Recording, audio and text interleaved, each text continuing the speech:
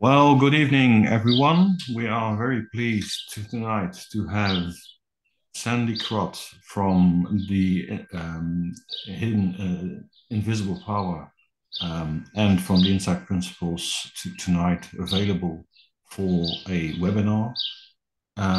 Sandy has also had a long of experience of principles and especially in the business domain. So we're very keen on hearing what she has to say. Sandy, the floor is yours. Well, thank you very much, and good evening. Good evening, everybody.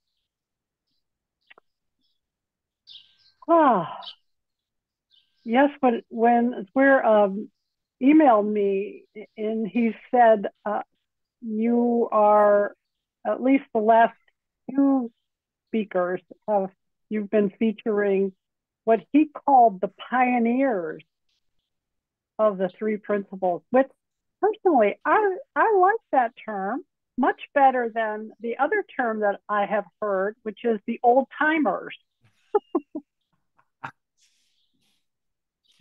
Yeah, Mute yeah. myself. So the Okay. pioneers. Yeah, Yeah. thank you. So thank you. Thank you for the pioneers. And you can retire the old timers. Um, but I have to say, I was reflecting on this morning, how different it is today, uh, encountering this understanding, sharing this understanding, um, promoting this understanding, um, compared to when I first met Sydney Banks, which was in 1981. Because, of course, in 1981, there was no internet, there was no Zoom, um, there were no books. There, there were, if you were lucky, you had access to some very badly made audio tape, if you were lucky. I mean, they were few and far between, and they were like we call it bootleg recordings. They were made by somebody, I don't know, on some cheap recording system, so you could barely hear them. But that was it. That was it, of course, and you would listen to Sid, who would only speak maybe twice a year. Now, don't get me wrong, I am thrilled with how many opportunities people have to encounter this understanding. I'm thrilled at how user friendly we're trying to make uh, this understanding for people. I'm thrilled. I'm thrilled with all the books that are out there and the recordings. And by the way, the fact that more and more of Sid's materials are becoming available to the general public. Um, that's fabulous.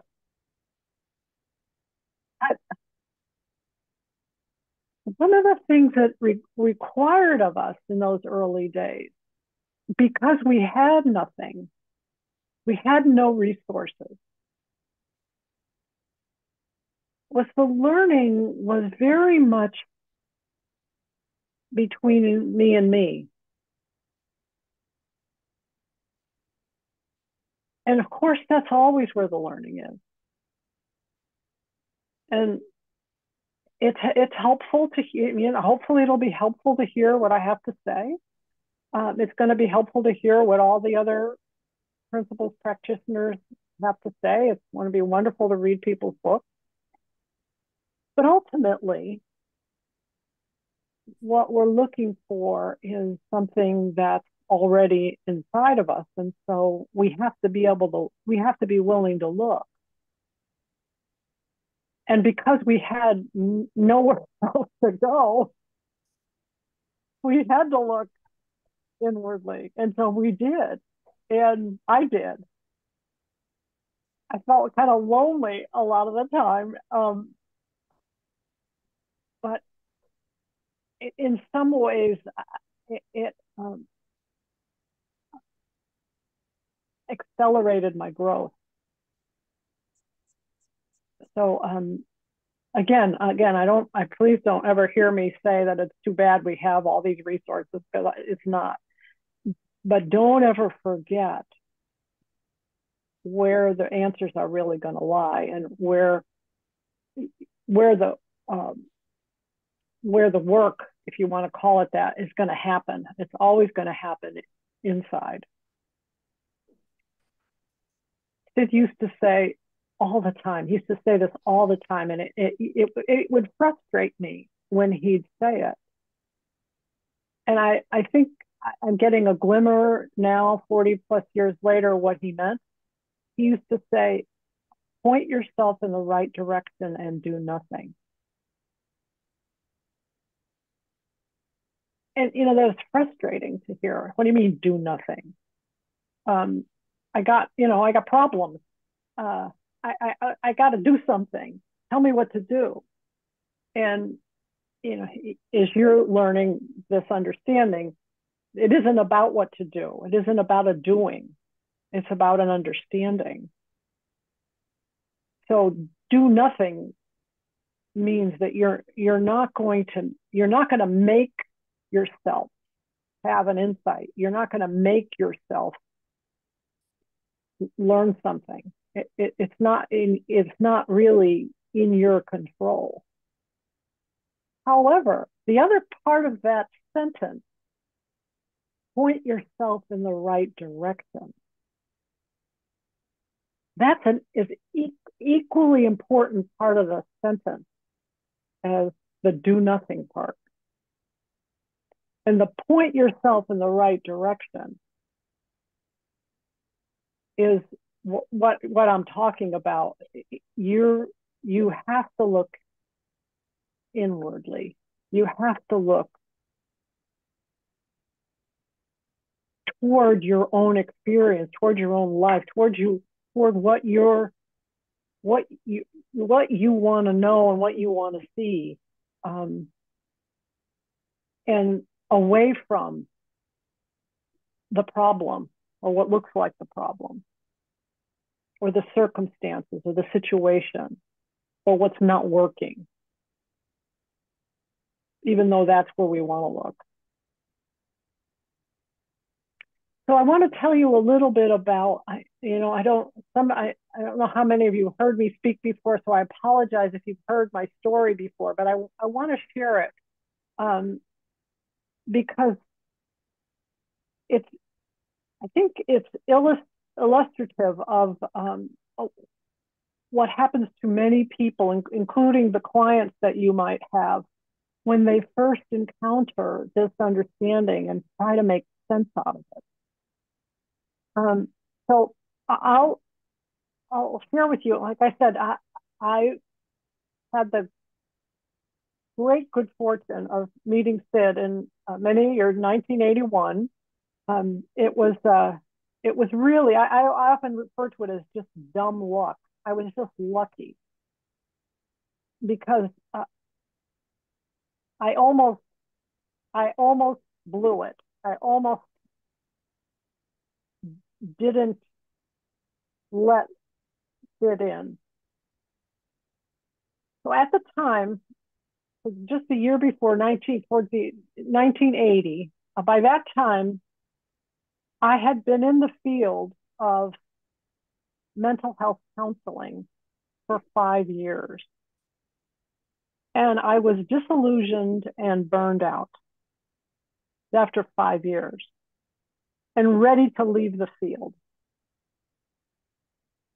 And I was not a happy person.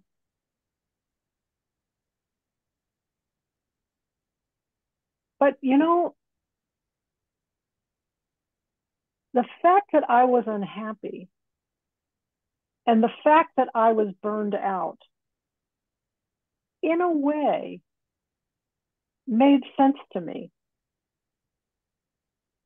because I thought that problems were coming and were created by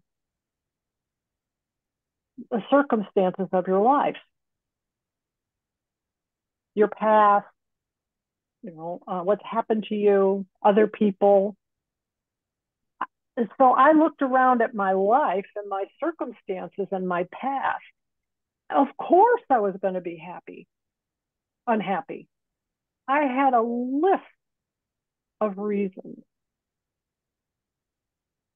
So I was unhappy, I was burned out, but in a way, I was okay with it because I understood it. I just justified it. So I mean, I have a little illustration. I work with business. That's my for the last 20 years I've been working with in business, which we can talk about later.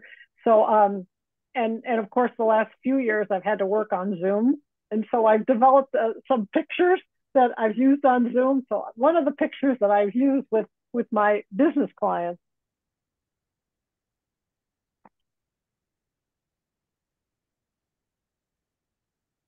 this is how I looked at life. I thought my whatever was happening, whatever was visible, whatever I could see or had seen, that was the source of my problems, and it was going to be the source of my solution. So whatever relief I got, and I did get some from time to time, whatever relief I got was also going to come from outside, from the visible. So for me at that time, I was in my 20s. I got very fond of drugs and alcohol. They were really a solution that I came up with for my unhappiness. And the other thing that I discovered was the wilderness. I discovered the wilderness. I discovered that my mind got quiet when I was out in the forest, when I was out in the mountains. And so I got out in the mountains and into the forest as much as I could. So my typical life was I struggled, was unhappy and irritated, bothered, miserable Monday through Friday afternoon. And then Friday afternoon, I'd either imbibe in alcohol and drugs for the weekend, or I got out into the wilderness. And that was pretty much it. But I had finally decided, look, I got to get out of the mental health counseling field because this is not fun. And the people in the field are all unhappy just like me. Well, then I meet this person who's in the field of counseling just like me, working with the exact same client that I'm working with, and she's happy and she's getting results. And I couldn't quite figure it out. And so I invite her to coffee. So she and I were working at the time, we were working at a place. It was a shelter for teenagers who had either run away from home, been thrown out of their house, or had been removed from their home by the state. And we were doing family counseling. And my families were, I felt like a referee more than a counselor because I could barely keep them in the room. And her families, sometimes I noticed they would come out of her office with their arms around each other. So I asked her, by the way, just her name is Rita Shuford, and you might want to add her to your list of pioneers to speak with, because she's still practicing. She lives in Hawaii, so that's a even harder time zone to deal with, because that would be 12 hours different from you. Um, but if you can figure out a time, she's wonderful. My best friend now. But anyway, back then I take her for coffee and I say to her, "What modality are you using with your clients?" And she says, "Oh, I don't use a modality." And I said, "Well, what do you do?"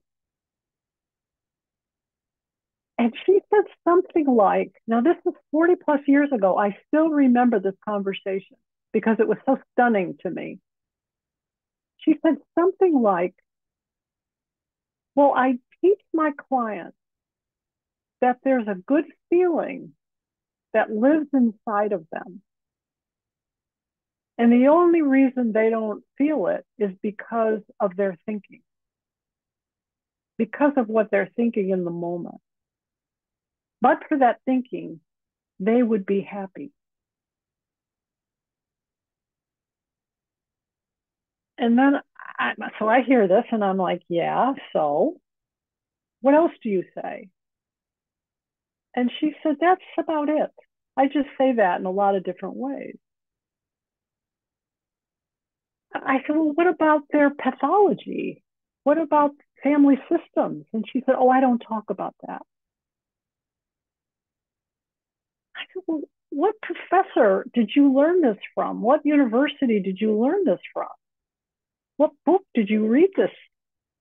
And she said, "Well, I learned it from a welder with a ninth grade education named Sydney Banks."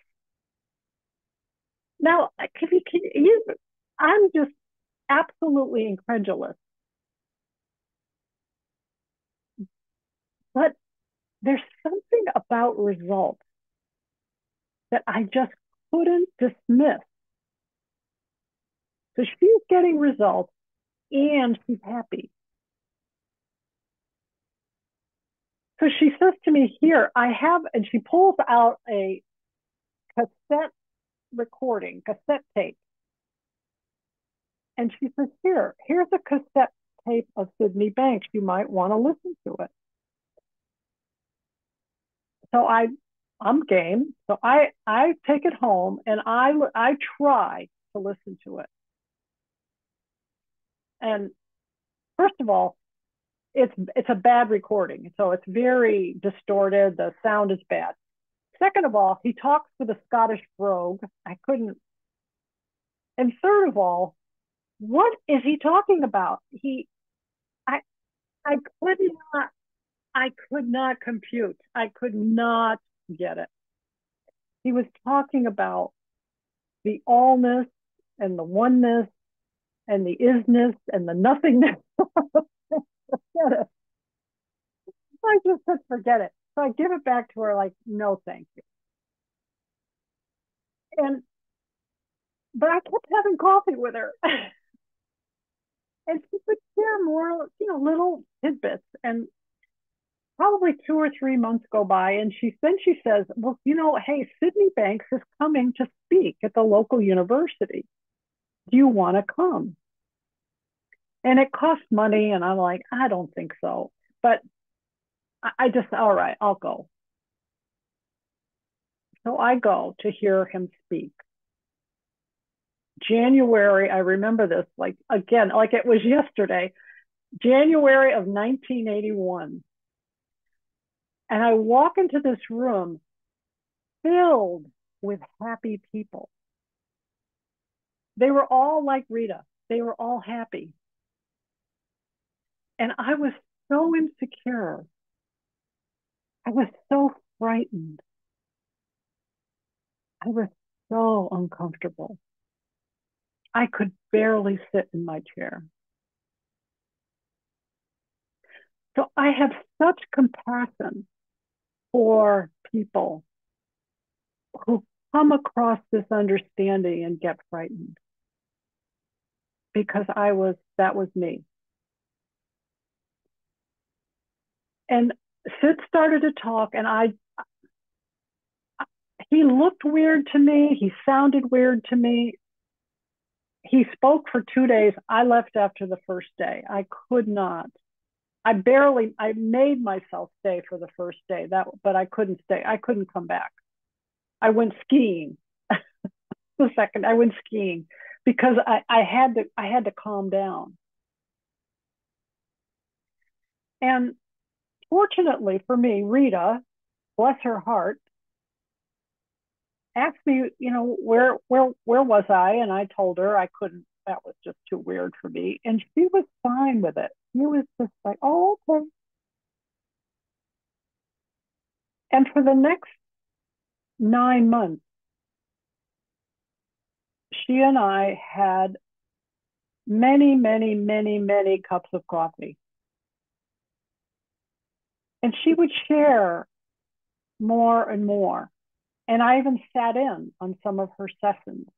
And slowly, slowly, slowly, I started to let in the possibility that there was something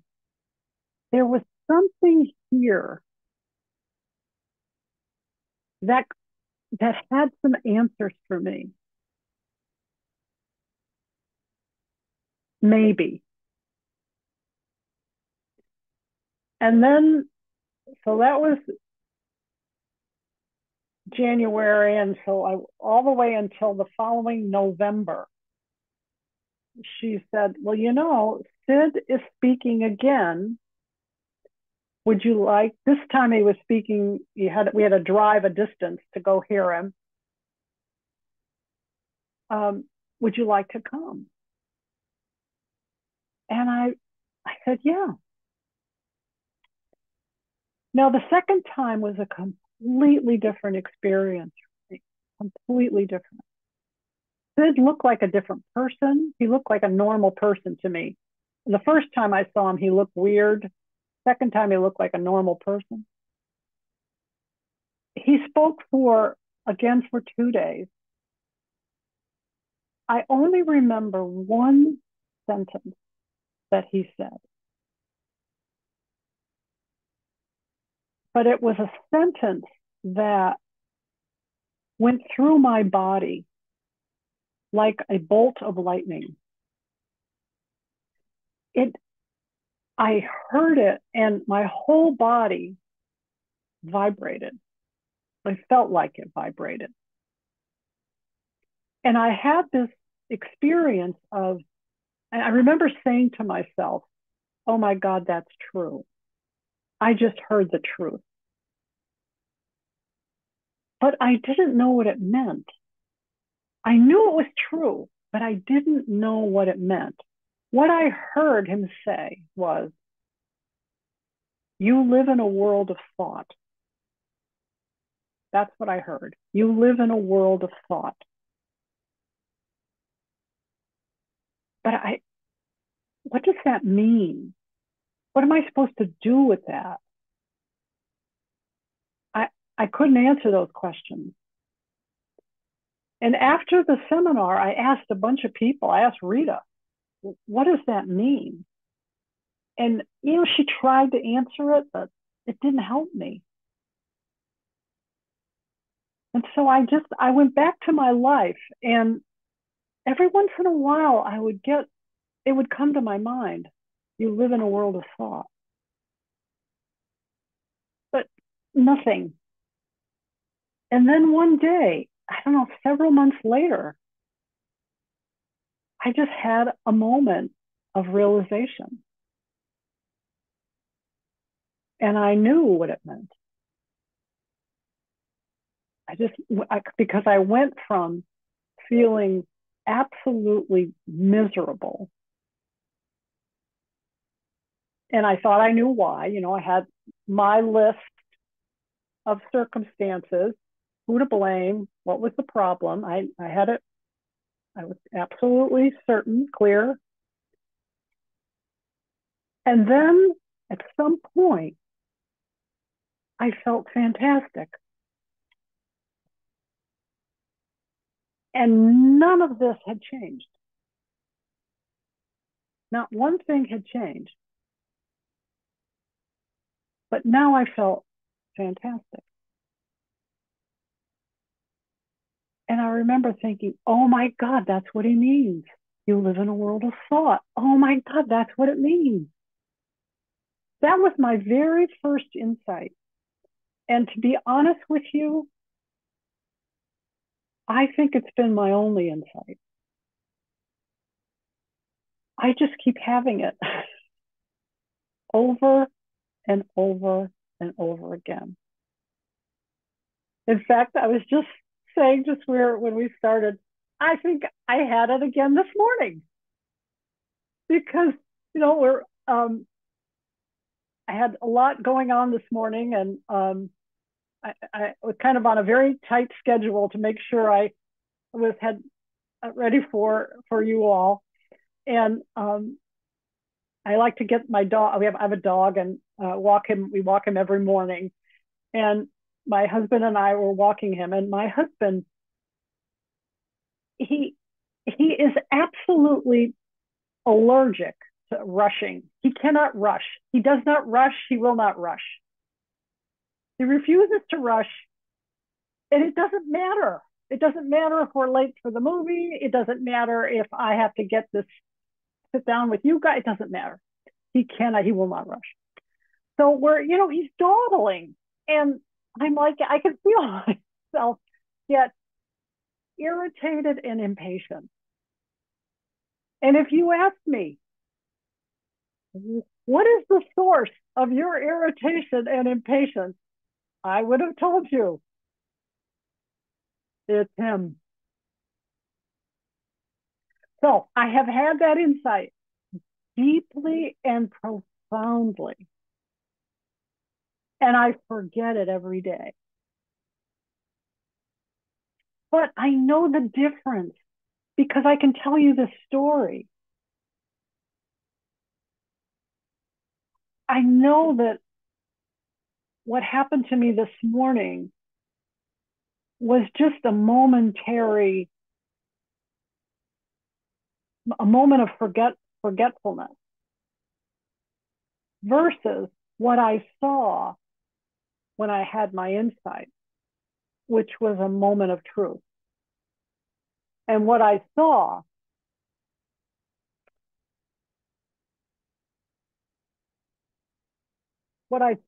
was the real source. Where's the power? I saw where the power really exists, where it all really comes from. That's the gift that Sid brought to the world. And I think sometimes it can get a little overlooked because so much of the message of the principles can be spoken of in familiar phrases and with examples and messages that have sound very familiar. In fact, Sid used to say, "Look, this isn't new. This has been around since the beginning of the wise have said this since the beginning of time." But what Sid brought to the table were principles. He brought principles to the table for the very first time. We never had truths expressed in such a definitive way that we could rely on to explain what was going on. And so even though I forget all the time, I can fall back on the principles. I can fall back on what's actually true. Now, we do this all the time with gravity, that gravity, the principle of gravity, we can forget, in a way, forget gravity, but we know it and we rely on it. We rely on gravity being a fact. Every time you get out of bed in the morning, you don't have to worry that your feet are going to hit the ground. You don't have to make accommodations. You know they're going to hit the ground. It's a principle. You can't do anything about it. Well, when you know that mind, thought, and consciousness are behind the scenes, not only bringing you the experience you're having in this moment right now, not only is that true, which is mind-blowing to realize that the experience you're having is not being created by what's happening out here. That's not how it works. It's being created by these principles in the moment, every moment. To know that is it's life altering. But to also know that this creative process is available all the time, and it is fueled by or made possible by or brought into life by the energy and intelligence of all things. It doesn't get any better than that. It means that we have within us access to the intelligence of all things. So when you know that, when you see that as a fact, even if you forget it once in a while, which you will, which I do, to remember it eventually, to have it come to mind, to fall back into it, to rely on it, to count on it. It's a completely different life. I can't even compare the life I had before my insight to the life I have now. It's two different lives.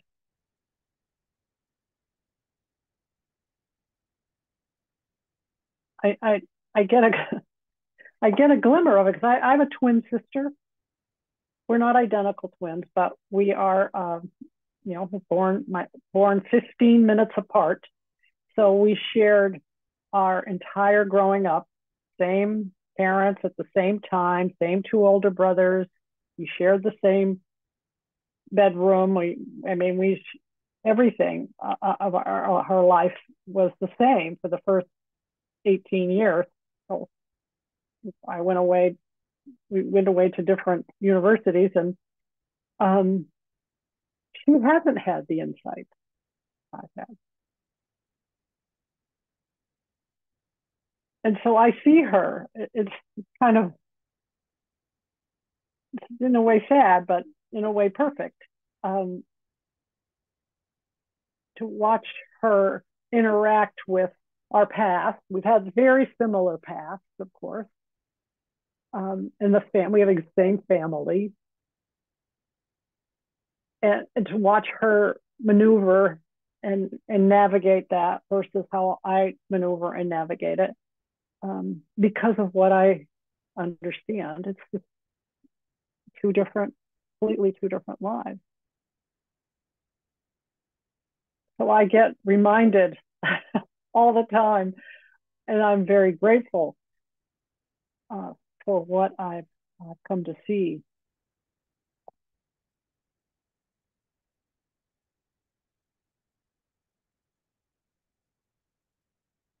Now, that's not to say that you won't encounter difficulty in life.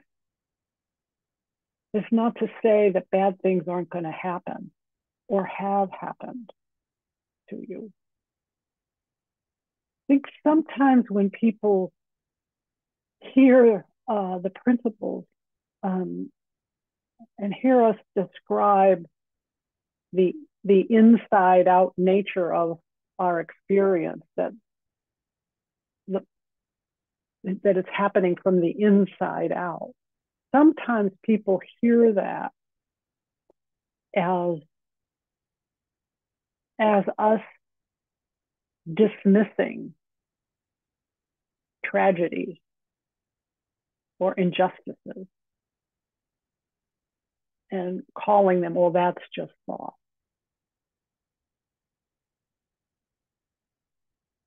I just actually worked with a group last week. It's a very interesting experience for me because like I said, I have for the last 20 years worked with executives and leadership teams in businesses. But last week I did some volunteer work with an organization here in the United States that teaches this understanding in prisons, with incarcerated men and women. And I did a staff retreat for them, and of the 15 people on the staff, like half of them have been incarcerated, have been in prison, and have had really, really, really, really tough lives, really heartbreaking lives. And yet they got this program, learned this program learned about the principles while they were incarcerated, and heard something that completely changed them.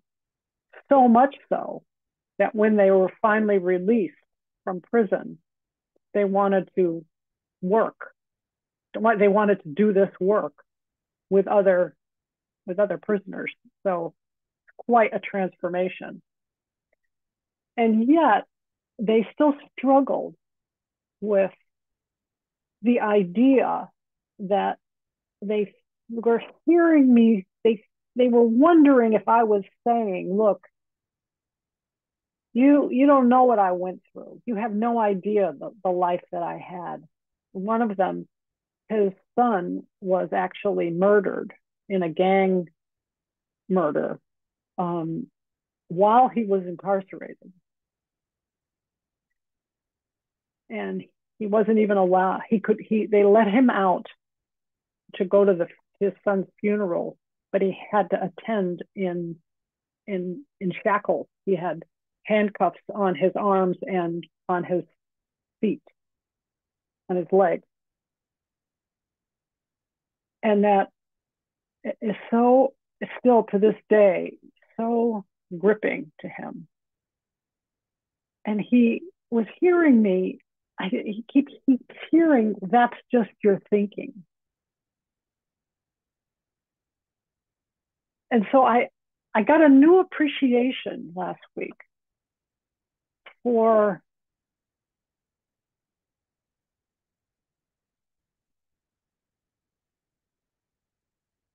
how people hear our message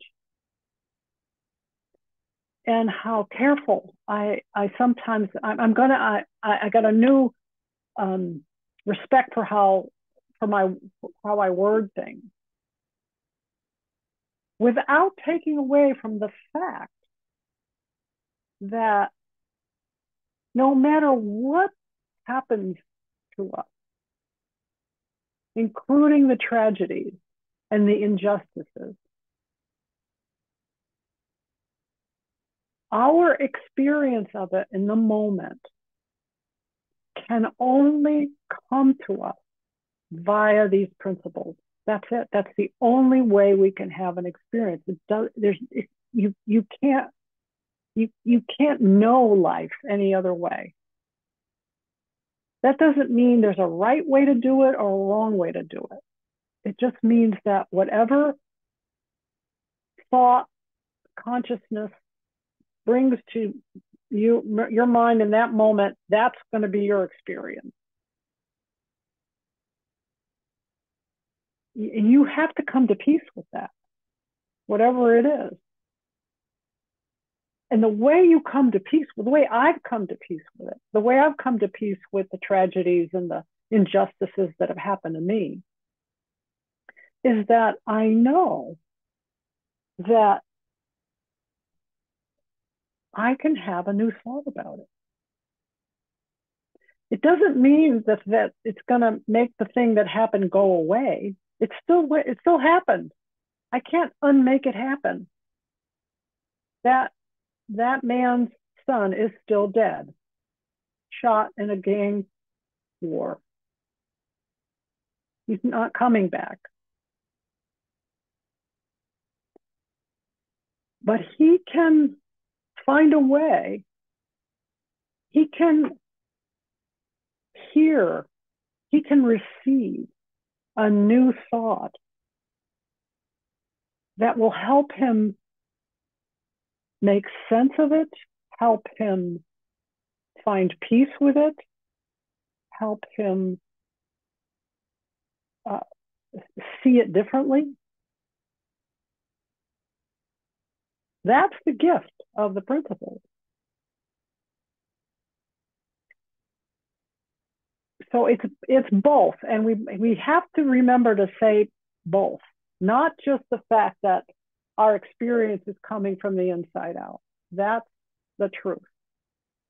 And when you see it, your life changes. But you also want to remember you are a walking, talking, creative process. And the capacity to have a new thought is always with you, always. Under any circumstances, I don't care if you are lost and have been lost for 50 years, it doesn't matter. Any moment you can have an insight. Any moment a new thought can come to mind. And that's the hope for humanity. That's the hope for me. Wow, I talked longer than I thought I was going to. So let me stop here and see if there's any questions or comments or stories or observations or anything you guys would like to share. Please raise your hand if you want to ask or state something, and so we can give you a turn.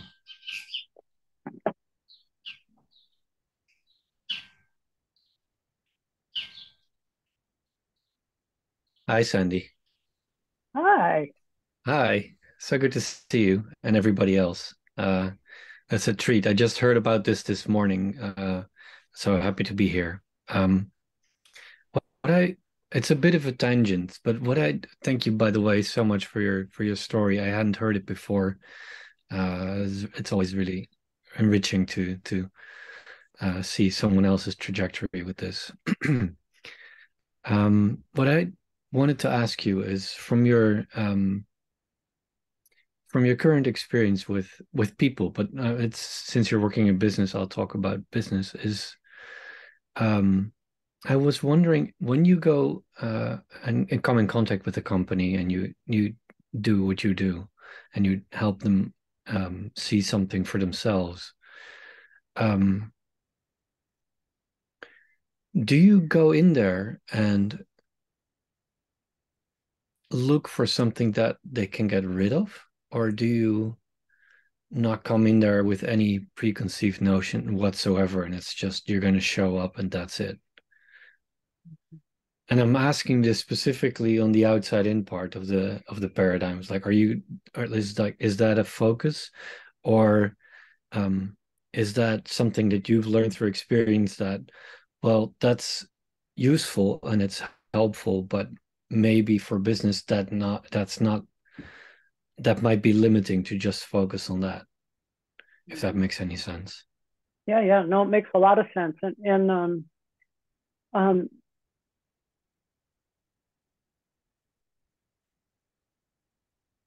I think it is a little different. I mean, it is a little different working, bringing this understanding into business versus offering this to the general public, because usually the general public is going to show up voluntarily because they're interested.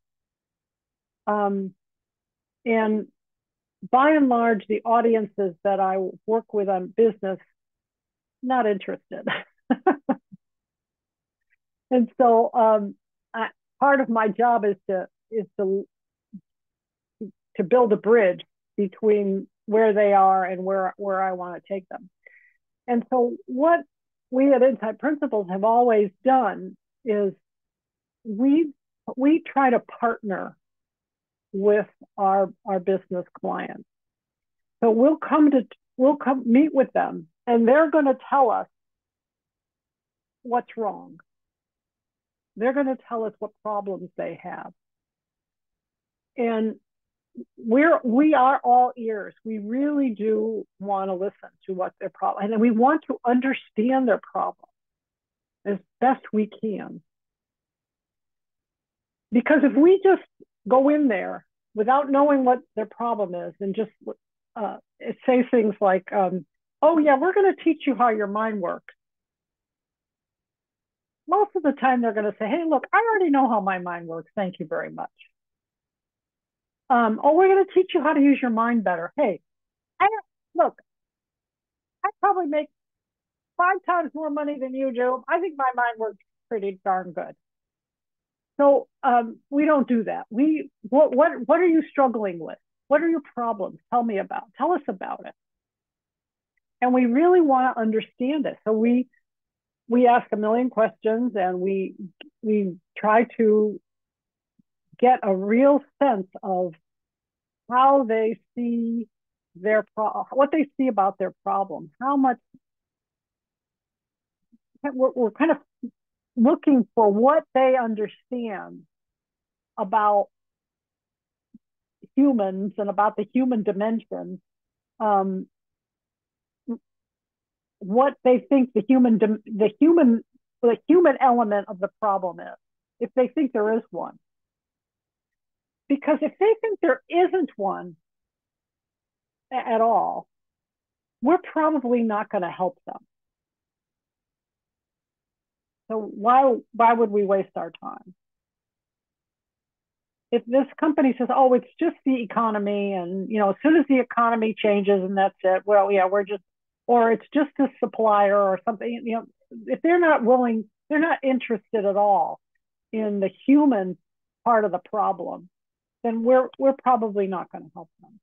So we're listening for, what do they understand about the human part of the problem?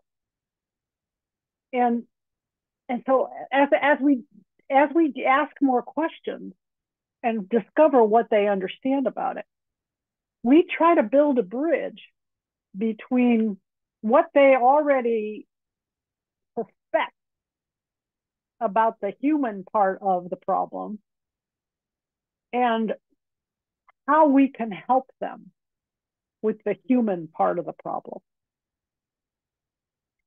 So we'll let them know that, and again, something they sort of already know. We'll say, look, one of the definitions of insanity is to continue to do the same thing over and over again, expecting a different result. And the only reason we do it the same thing over and over again is because we don't see anything new. And one of the things our program, one of the outcomes of our programs is that people see something new. And when you see something new, the problem looks different. And when the problem looks different, new solutions come to mind. And that's intriguing to people. So they want to know, what do you mean people see things differently? And then so now they're like interested, well, it turns out you can, actually we can teach people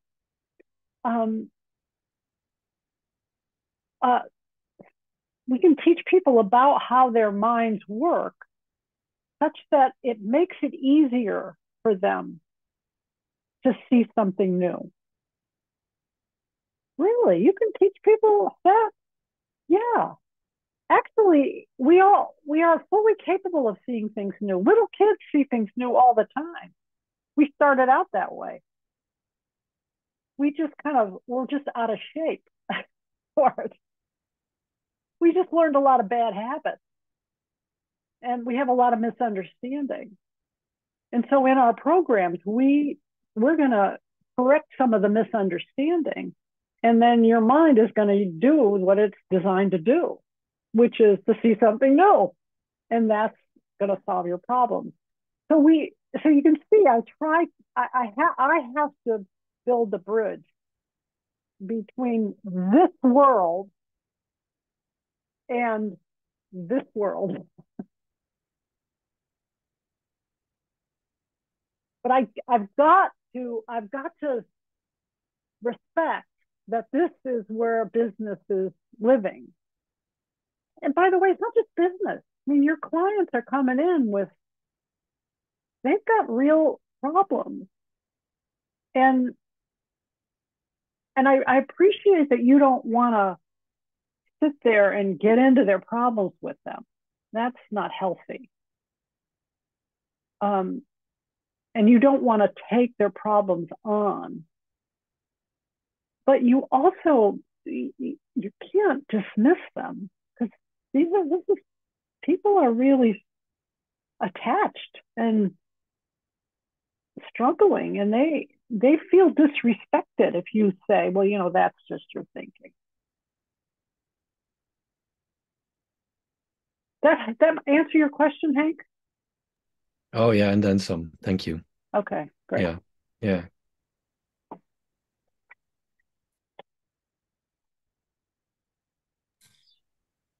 Anyone else?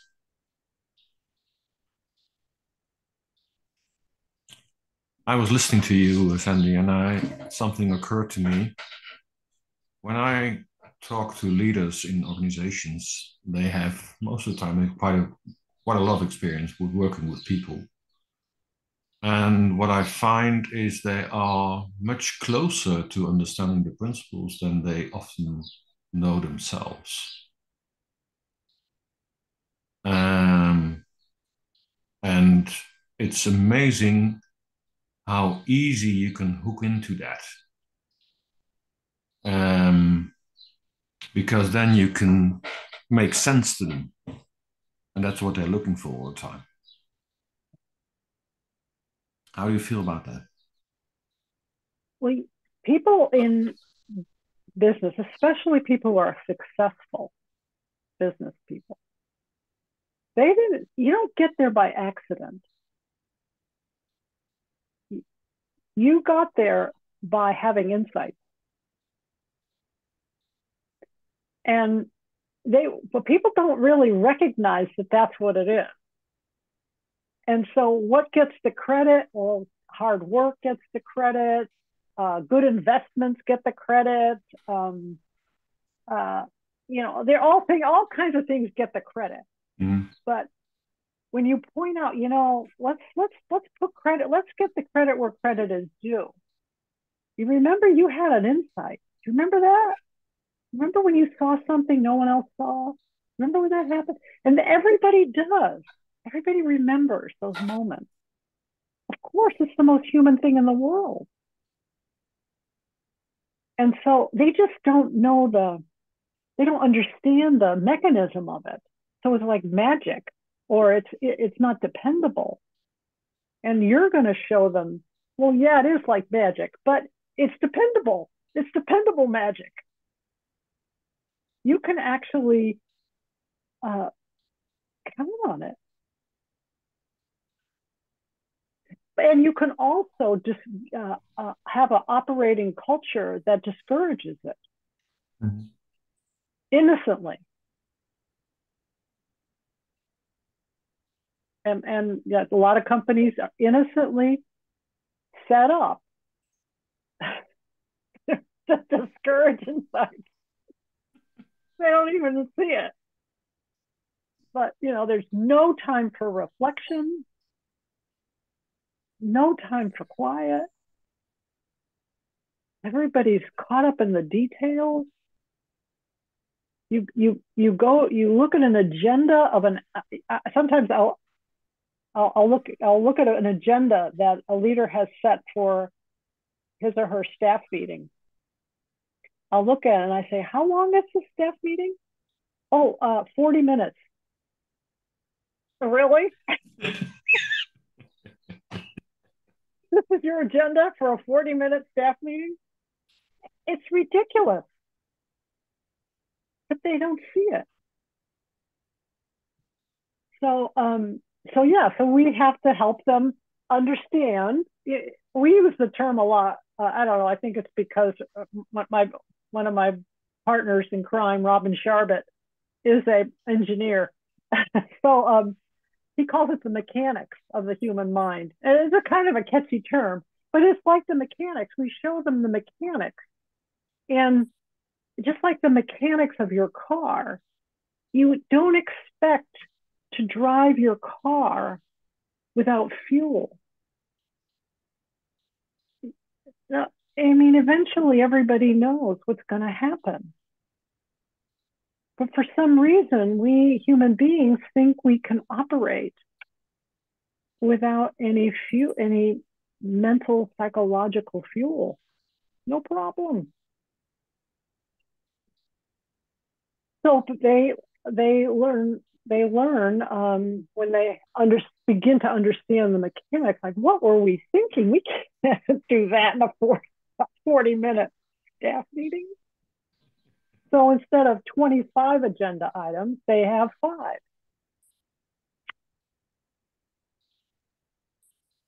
They start getting. And that's just a little practical thing. But yeah.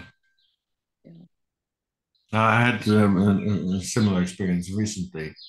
I was coaching a few people from a construction company, and the funny thing is that the director who sent the first one to me now got interested, because what are you doing to these people? What's going on here?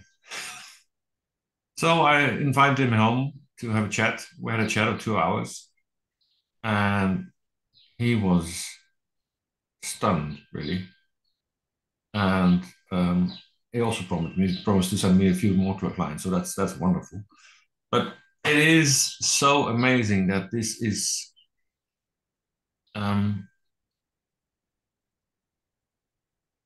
if you find the wording right, it's so easy to understand.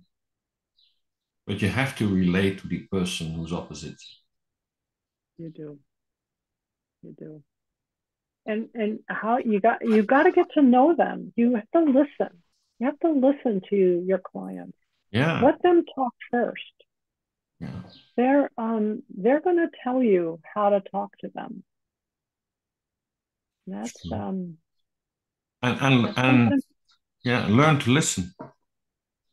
Mavis Karn has a wonderful listening course on her site, on her website. I would like to bring that forward, because it's free. You can just go there, and Mavis is wonderful. So it's fabulous. Yeah, absolutely. And so she told this great story once. I don't know if it's on her course, because it happened many years ago. I've known Mavis for 40 years. She had an intern who was working with her, who was from Cameroon. in the continent of Africa. I forget the language they speak in Cameroon, but anyway, he spoke that, but he spoke English.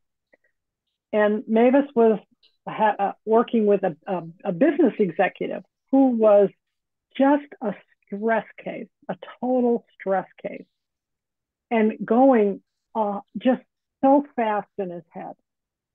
And Mavis is doing her best to try to help him, but he could not slow down long enough to hear her. He couldn't hear her. So the first session happens, nothing. He comes back the second time, same. He's like, this isn't helping. I don't know. Don't you have anything else besides this? What's that mean? He's just complaining and going really fast.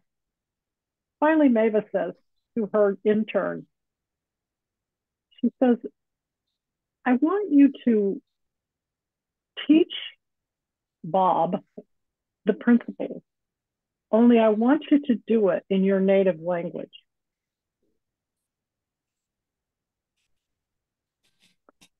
And so this guy just starts teaching the principles in whatever language they speak in Cameroon. And of course, he's got this beautiful feeling on top of it. I knew this intern as well. And he just starts teaching the principles in a foreign language. What a smart thing to do. And the business executive, Bob, first he's antsy, and then he just settles down. And then he starts to cry. Wow. So eventually her intern stops and Mavis says, what's happening? And he says, I don't know. I was going to ask you.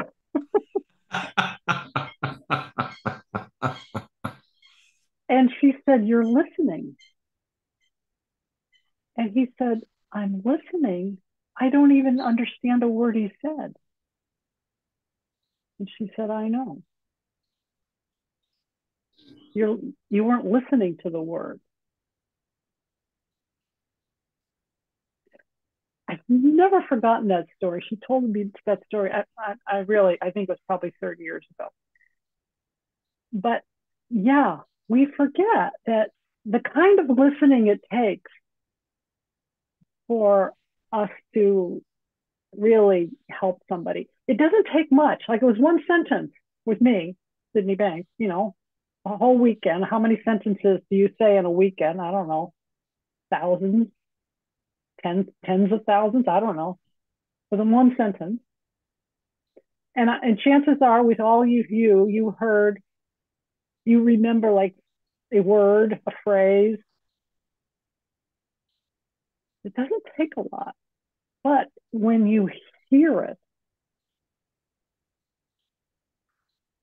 and when you're listening to your clients and you can hear them beyond the words, either to see them who they really are, beyond their problems, right, to who they really are, or you hear something. This happens to me all the time. You hear something in what they say. You hear a phrase that is a clue as to how they're misunderstanding life. And you can use it as a gateway in. So, yeah, you can't do this work without listening. You can't do it well. Mm. Wow. Well, it's past our allotted time. So Wonderful. Is there anyone who would like to do the last question?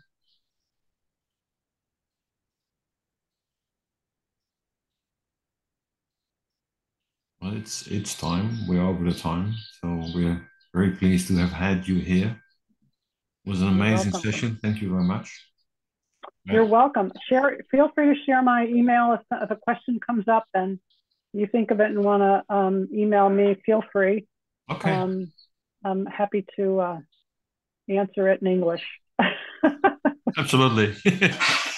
Luckily, most of the Dutch, well, come on. I know. That's what's so wonderful about everybody but Americans, you know. Well, we won't ask you to speak Dutch. Thank you. It's horrible. It's very difficult also. Oh, well, Thank you you so much. can check Rita out. I'll recommend if you can work out the time, that might be difficult. But We'll see. We'll try and get hold of her yeah. and see how we can work something out. It would be wonderful. Thank you All so right. much. You're welcome. Bye, everybody. Bye bye. Thank you. Thank you very much. You're welcome. You're welcome. Bye-bye.